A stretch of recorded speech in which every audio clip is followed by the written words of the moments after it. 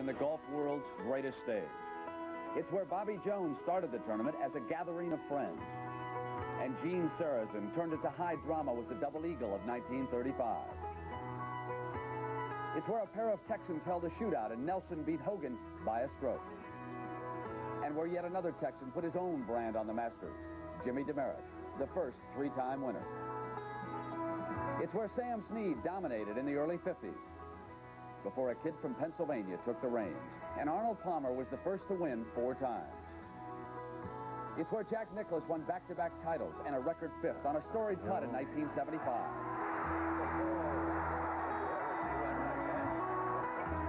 Since then, it's a tournament that has featured the sure touch of Tom Watson. Got a chance. Tom Watson. And the raw power of Seve Ballesteros, 2-time champion and a leader again this year. It's where we've seen and shared the joy of Ben Crenshaw.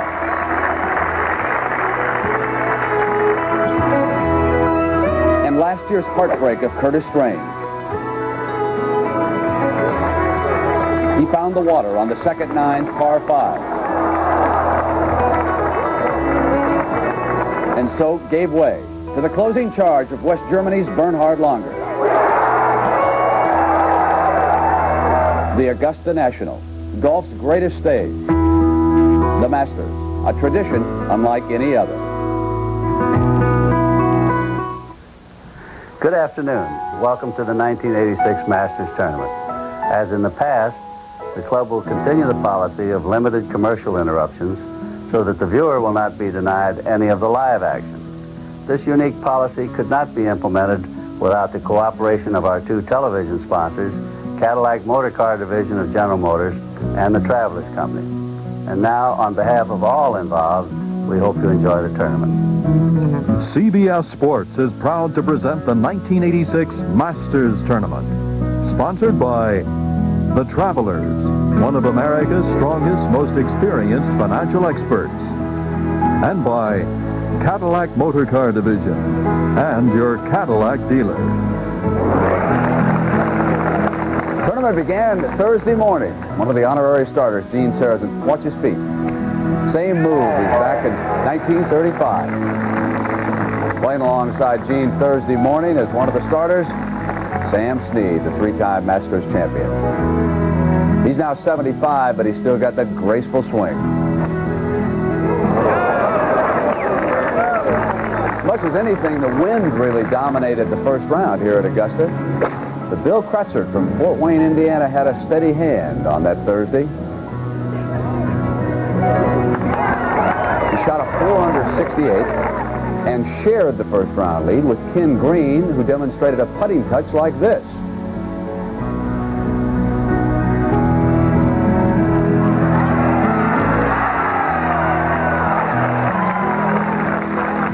But then it was round 2, and the golfer everyone fears, Seve Ballesteros, made a move on the leaderboard. An eagle on 15, and Seve would move to 5 under par. Then it was round 3 yesterday. This story belonged to Nick Price. After a first-hole bogey, 10 birdies, and almost an 11 at 18, but he still wound up with a course record, 63.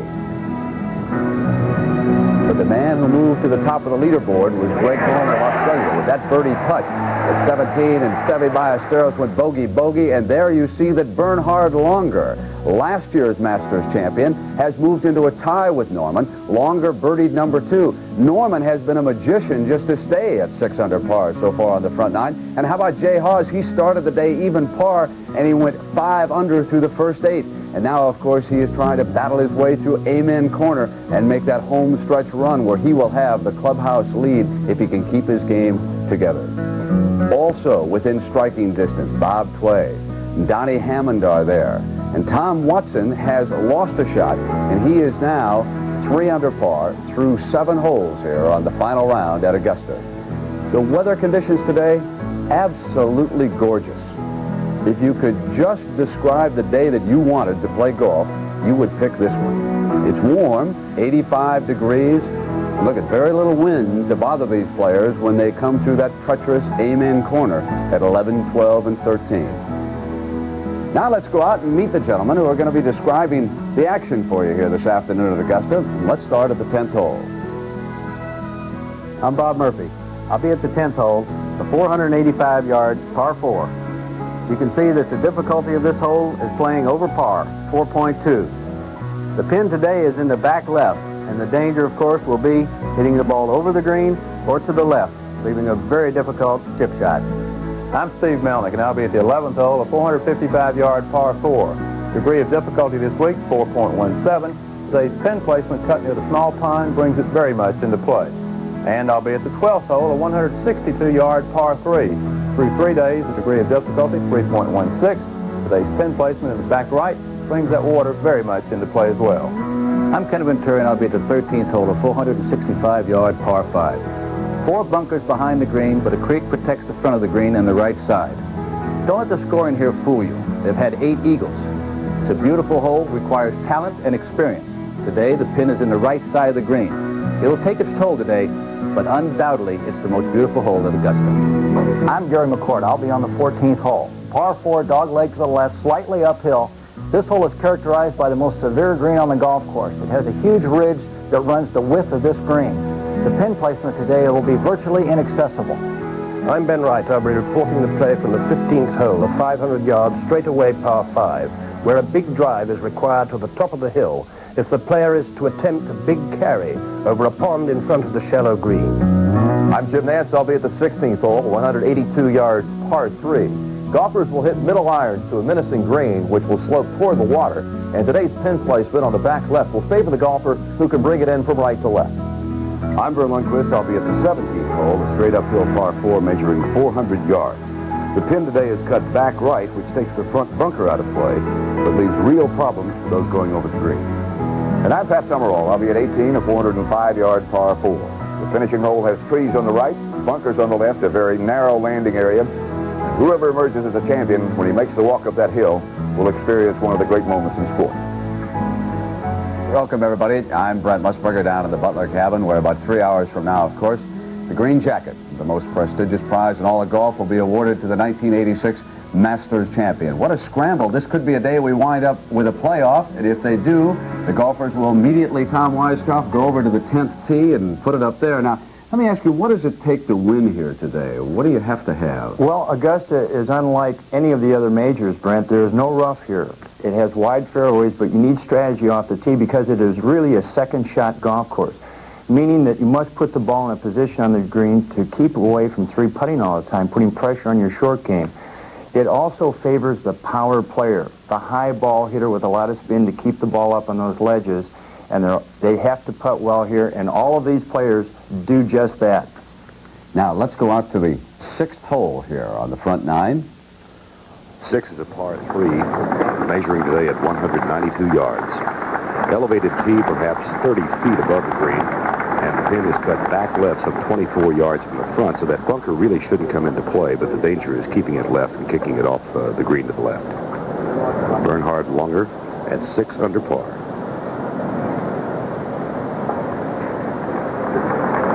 Perhaps the most difficult task in golf to repeat as the Masters champion. It's only been done once, and he is the defending champion, of course. There's a large knoll on the right side of the green. You want to stay away from that. And Langer has left himself quite some distance.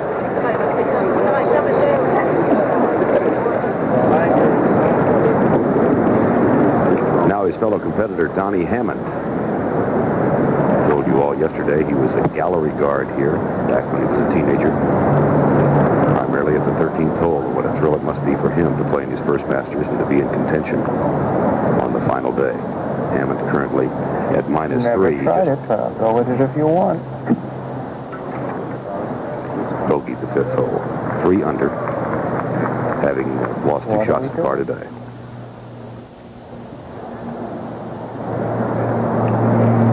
We are told now Bernhard Langer did not reach the green. Tom Weiskopf, this is a real task here, isn't it? Club selection. It is, Vern, because you're playing so much downhill. There's a change of elevation, maybe close to 30 or 40 feet. And that pin is protected by that huge bunker. And what Donnie's concerned about, I'm sure, is just to take the right club and hit it hard. Don't hit it easy. Hit it hard here.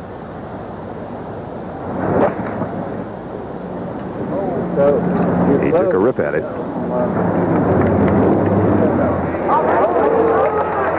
Excellent shot. Let's go back to the fifth hole. Fifth hole is a 435-yard par 4. Greg Norman for birdie.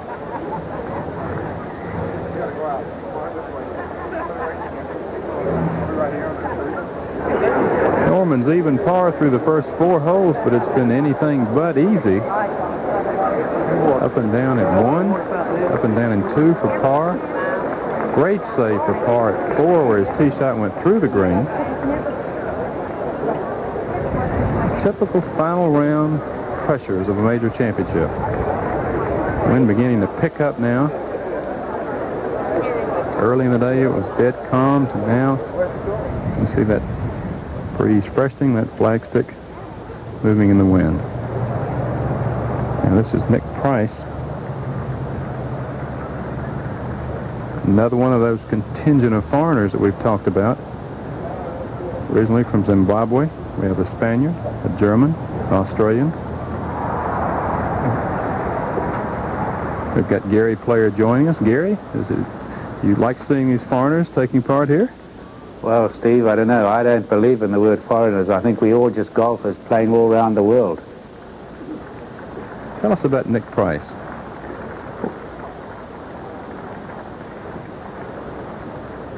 I think that Nick Price really is what I call a very humble man and an outstanding gentleman. I think everybody likes Nick, and he's a very, very talented man, and I think he's going to do very well in the future. Well, he certainly credits you with his presence on our tour. I think you initially brought him to this country or had something to do with it. Well, I think it's his own talent that has done it, Steve. Price with a bogey at 3 came back with a fine birdie at the long par 3 fourth hole. He has some work left for par here.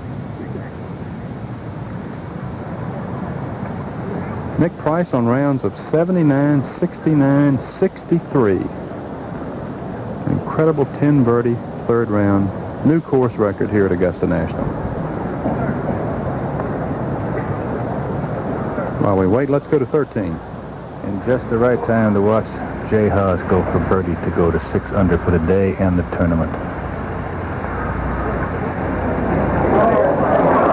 Just leaves it on the top lip. Let's go back to 5. With that par, Price remains at 5 under, just as he started the day.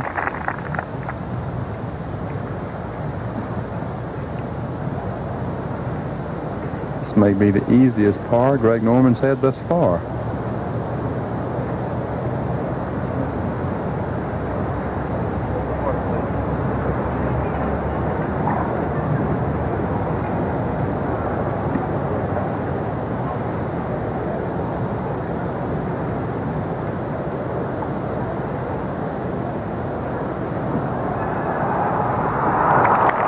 That Norman remains at 6 under. Let's go to 6. Bernhard Langer.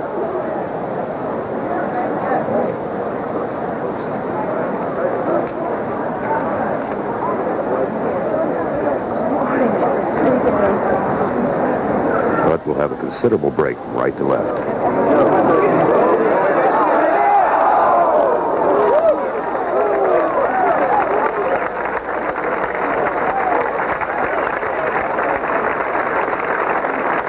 Moments ago, Steve Melnick talked with Bernhard Langer and asked him if it would be easier to win today than as the defending champion.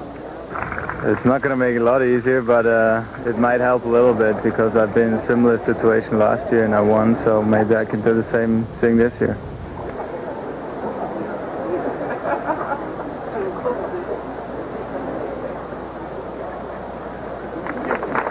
So, safely in, let's go to Brent Buster. All right, Vern, let's take a look at some action earlier, Tom. This was Seve Ballesteros on the first hole. A perfect drive to the center of the fairway. Probably played a short iron here to the back left pin placement. And it was an excellent shot, some 15 feet short of the hole. He just missed the birdie putt, stayed one shot behind Greg Norman at the moment, and then it was Bernhard Longer's second shot. Again, a perfect drive, but pulled his second shot to a very tough position to get the ball up and down from. And he was able to do it, save par right there. And the man who has had to save par throughout this opening round has been Greg Norman. Well, after a poor tee shot in the right woods, I'm sure nerves has something to do with that, Starry. He played a miraculous little chip and line right here because that is a very difficult shot that he played, and he put it up to within 3.5 feet. So he saved par on the first hole, and then on the second hole, and the twosome just in front of him, it was longer for the birdie. Yes, this is from about 6 feet. Good putt, good solid putt, Brent. Became one of the co-leaders. Back on two, it was Norman for the par. Well, he played his third shot from the bunker and sculled it over the green and had a very difficult fourth shot, which has to be played downhill through a little swale, and he saved par again. Longer for par on the third hole. Bernhard has been playing very, very well, and again, leaves himself in a good position, you know, to make par. Greg Norman finally had an easy hole. Just missing the birdie there on three, but he makes his par. You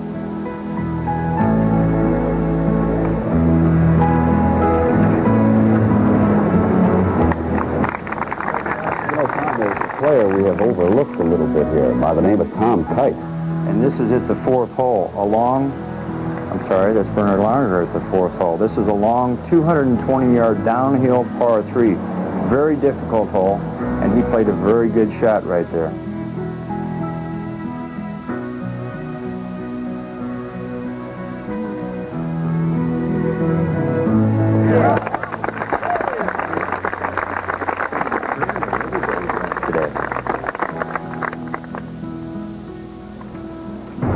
None more so than Greg Norman. This a par 3 fourth hole.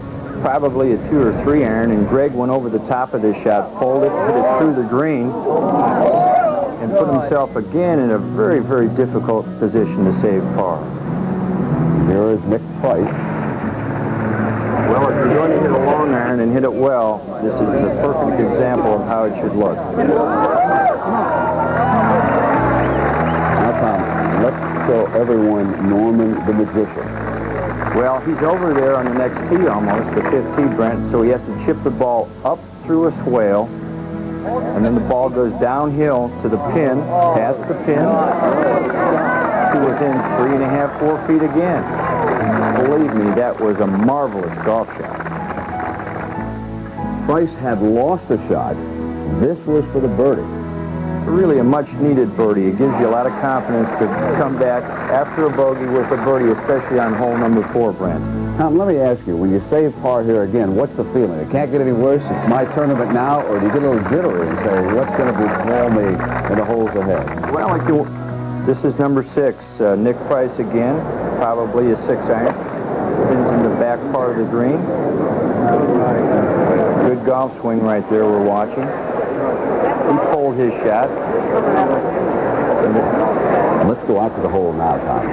Well, that is the problem we talked about when we came on the air. That pin placed only 15 feet from the left edge. Saw John Mahaffey this morning have problems getting it up and down from just about that same spot. Now Greg Norman. What a wonderfully scrambling first 5 holes he's had. This again is at par 3, 192 yards today, and the pin cut back left side. Tom, is that the most difficult pin placement on this green? I wouldn't say so. They're all difficult out there. Really, the top right pin placement is the most difficult.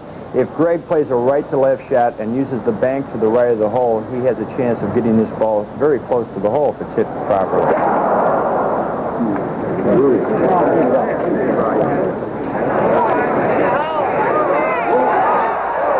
It was 12 to 15 feet away from birdie at 6.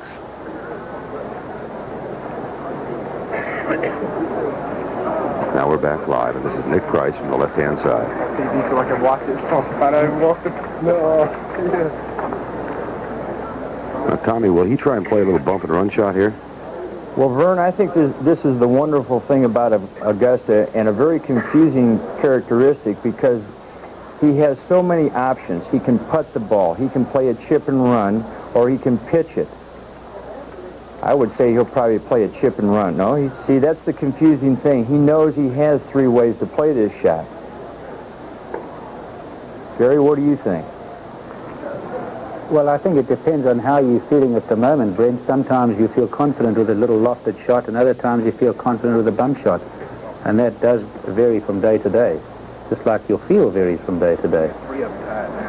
Nick Price, second shot. Now it's down. Well, he made the right decision.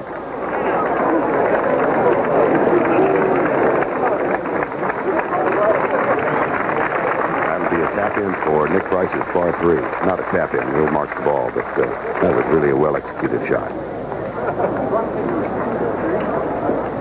And Greg Norman, our co-leader. These greens have slowed down a little bit from the first 2 days, but they can still be treacherous. Early this morning, Ken Green, who was a first-round co-leader, 4-putted this 6th green. And a 3-putt from 3.5 feet. Norman with rounds at 70, 72, and 68.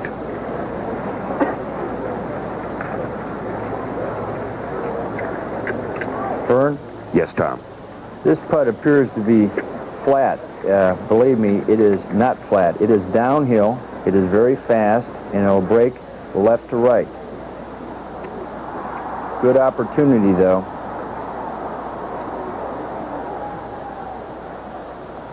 And this would put him back into sole possession of the lead, a position from which he started the day about an hour and 22 minutes ago.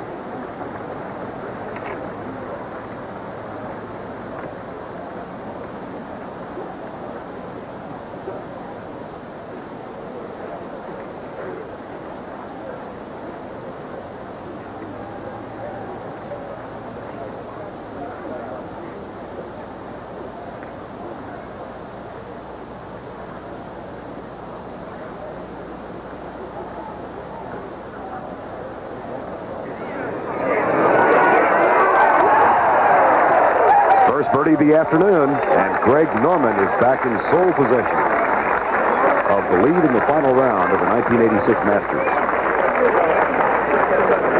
Greg Norman's first birdie has put him at 7 under par. Ballesteros and Longer are just a stroke back, followed by Haas, Kite, and Nick Price.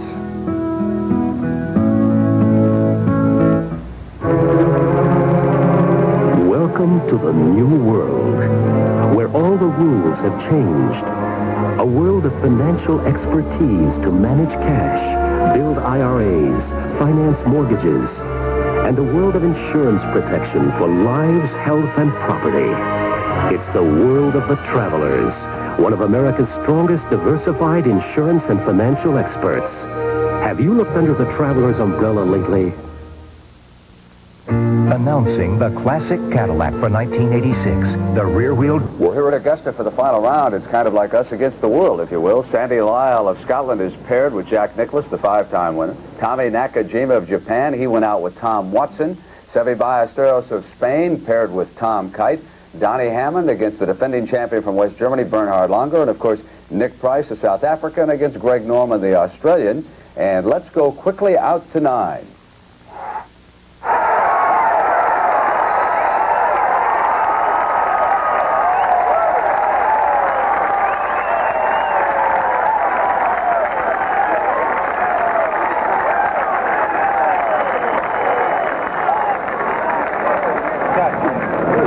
Greg Norman with a long iron at this, the equal shortest par 4 on the course at 360 yards, known as pampas for the grass that is growing in clumps behind the tee. And now Nick Price. Most of the players go with fairway woods and long irons here.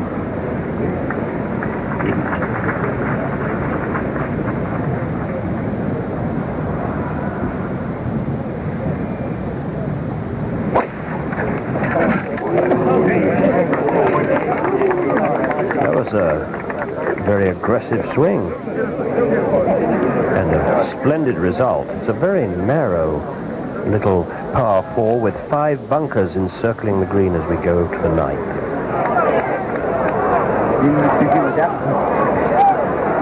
When it goes right overhead,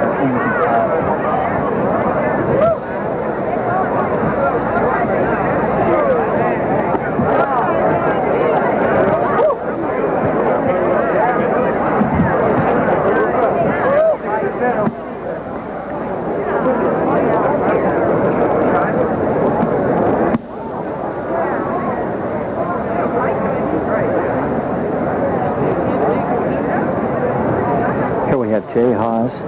This is a par putt of about 15 feet. He's lifted short. Jay drops a stroke here now to go to 4 under par, and he's got to make some birdies real quick to try to get up towards the top of that leaderboard with just a few holes remaining. The problem we're going to have here on 14 today is the pin is cut right against this ridge, and any ball that's left short of that ridge, it's going to be very, very, very hard to get up and down. We have Seve Ballesteros, top of the leaderboard at 8 under par, followed by Greg Norman, Bernhard Langer, Tom Kite, and Nick Price. Moving into contention at 5 under. Gary Player, let me quickly follow up that question about us against the world, if you will. Why are the foreign players so much better today? What has happened to the game of golf?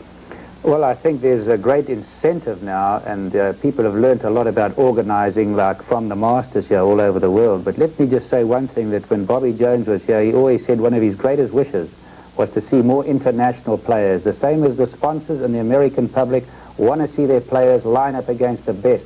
I was amazed to see in the paper the other day, one man said it makes his blood boil to see all these foreigners doing well. He's not thinking very big. No, the Olympics bring out some of the best in athletic competition, and if we get something like this going, I would think it would be great for golf. I think the tour really needs that. Gary, you, of course, were the first foreign player to win here. What does it take today as we go back out to the course to win the green jacket? You've got to have everything going right, and I'm just choking just watching it here, really. This is marvelous. Gary, thank you very much. Let's go out to the 7th hole. And Greg Norman,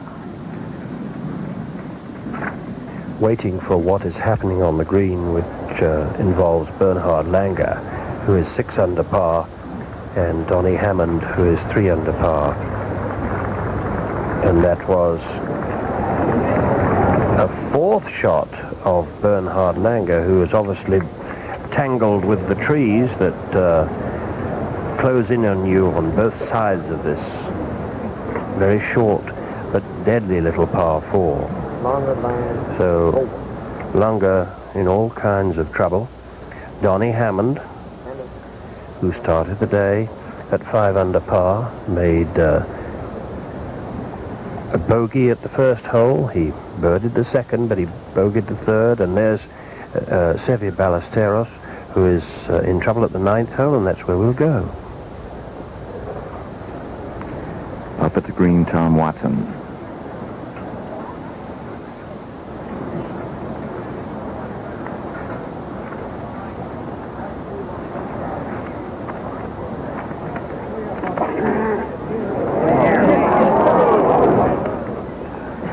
His birdie putt. And from where he was to stop it coming down that hill, about the only place to stop it is in the hole.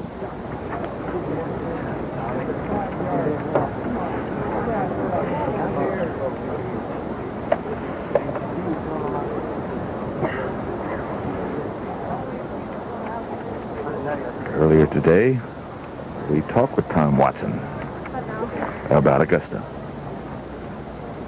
Experience is, I think, is a big factor because I've been there before. There have been several players that have been there before. Bernhard Langer, Ballesteros, Jack Nicklaus. I'm sure I've missed somebody who's been there. Going down the last 9 holes, you have to have that experience to know, judge what the wind's going to do, and pretty much know what it's going to take to win and do it. That was Nakajima, and that was his par. We go back to 7. And Bernhard Langer putting and making his bogey and dropping him back to 5 under par just as he started his only birdie the second hole today. And this narrow little par 4 claims another victim as we look back to Greg Norman at 7 under par, alone in second place behind his friend and rival, Seve Ballesteros.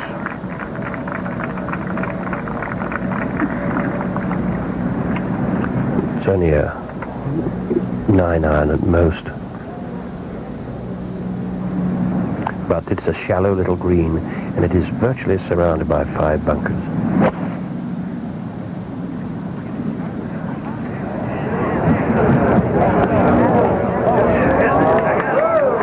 Well, if that spins back enough, that's going to give him still a very testing putt with a big right to left swing.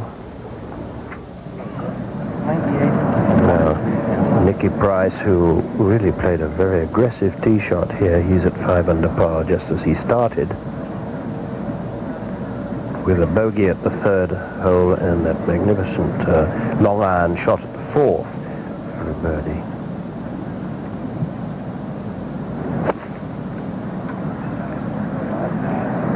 The hole is cut just 4 yards from the left-hand edge of the green, and that is the kind of thing that can happen when it is placed there. He's going to have a desperate downhill slider left to right from there.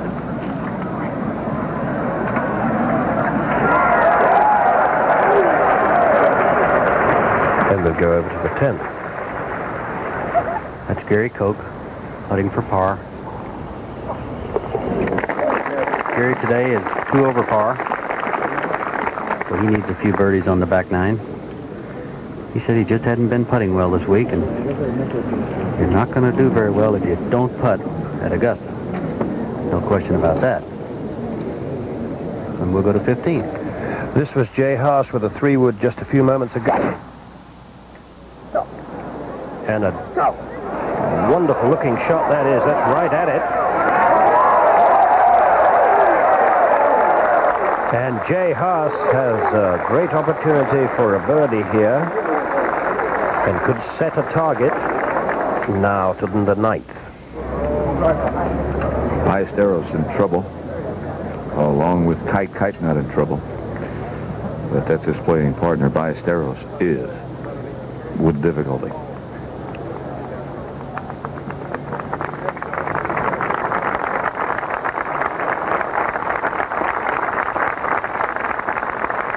Back to the studio and Brent Musburger. All right, Pat, thank you. And Gary Player has to catch a plane and get back, return to his home. Gary, would you like to tell us who you think might win this Masters? Would you like to pick a champion for us? Well, I don't think you can ever win doing that, but if the best player wins, it'll be Ballesteros, because he is definitely the best player in the world. There's no question about that. He's got strength and finesse of a locksmith. All right, thank you very much, Gary. Now let's go back out to the course. Well, there he is. And he's going to need to be a locksmith to get this close.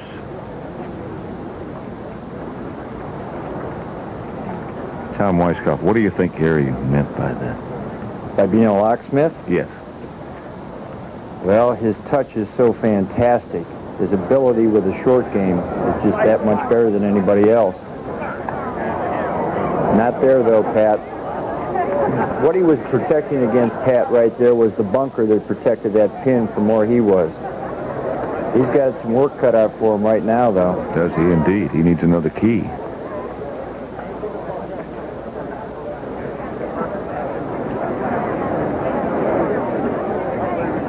Back to 15.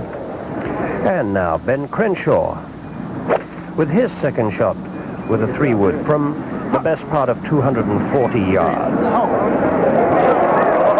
And another glorious golf shot comes in here at 1 under par for the day and the tournament. And as we go to the 7th hole, Nicky Price taps in for his par, having chipped quite elegantly from behind the green, and he will remain at 5 under par. Just 3 off the pace, but the pace likely to slacken off a little since Ballesteros is having all his problems at the 9th hole.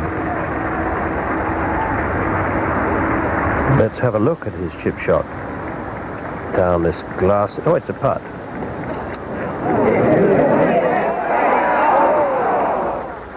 Superb.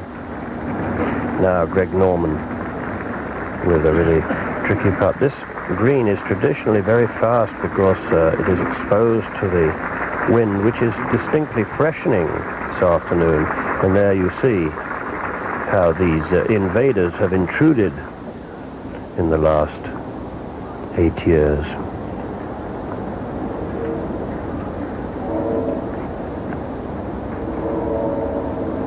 Ben, are you an invader? You could say that. We like you, Ben. Thank you. Oh, that's way offline. That's left himself an awful lot of hard work to do to stay at 7 under par. And over to the 9th. And Ballesteros. That's his 4th shot.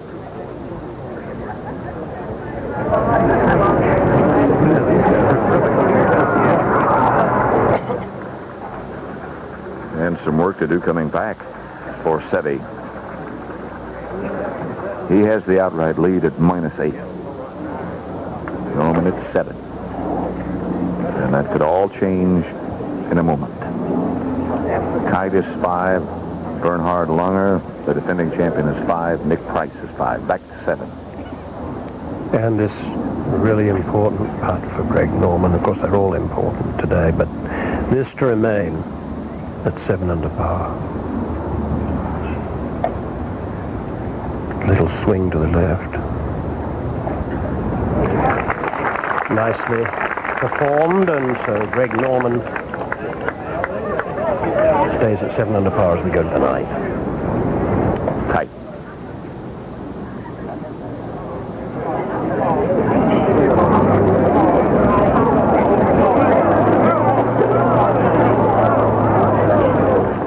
And Thomas left himself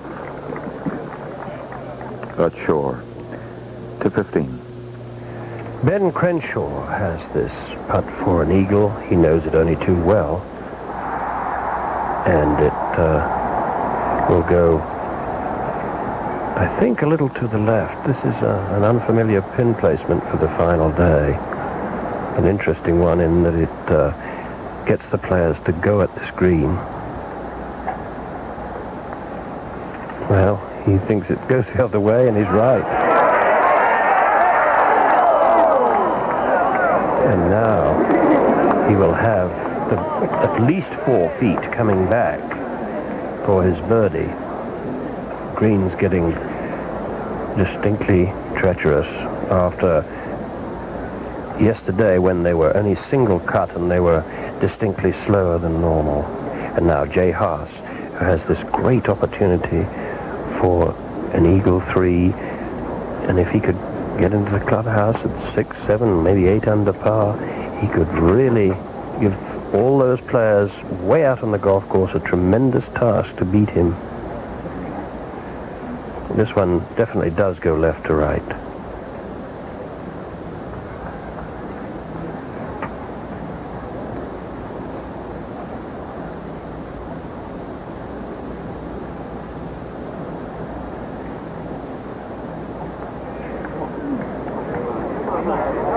Caught up in the fringe a little. It didn't take off at all helpfully for him, and back to the 9th. Ballesteros. That's for 5.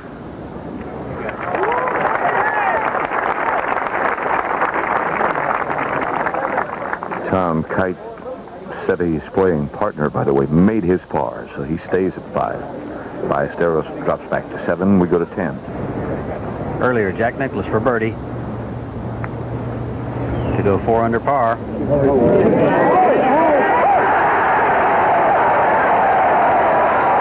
the bear is stalking. Come on, Jack, smile. That's it.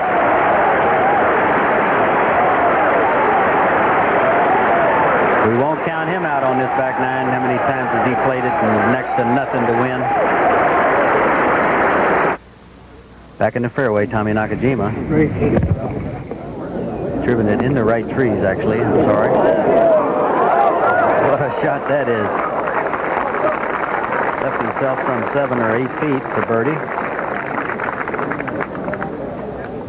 So we'll go back to 15. And Ben Crenshaw. Oh, dear.